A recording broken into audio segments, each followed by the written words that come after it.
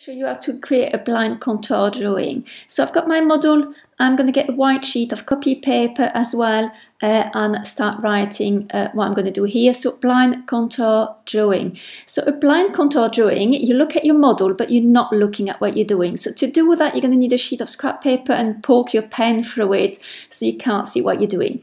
Obviously here for the purpose of this video I want you to see my drawing, so I'm going to leave the paper off and start my drawing on there. So here I'm starting with the eye and adding as much detail as I can and not lifting my pen off the paper. So I'm trying to observe methodically every little bit of my drawing. Obviously there are times where I've got no idea what I am.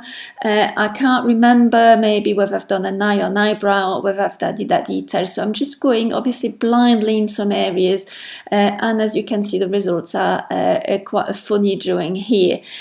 So here adding the hair detail and using my full 2 minutes to keep drawing. So don't stop during these 2 minutes, keep adding detail on there as much as you can. So we're really focusing on looking and really observing our models on here.